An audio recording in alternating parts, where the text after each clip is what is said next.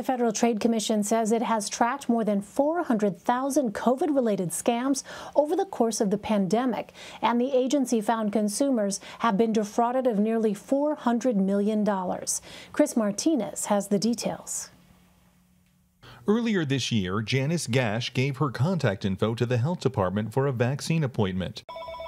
She got a call back, but when the caller asked her to spell her name, something didn't seem right. I said, you should have my name, you're getting in touch with me for the vaccine. Gash thought it might be a scam and hung up. Lawmakers on Capitol Hill are trying to tackle an uptick in pandemic scams, including criminals contacting seniors offering fake vaccine appointments for money. An individual who announced on Facebook that he had developed a COVID-19 vaccine and offered to vaccinate consumers for $400 each.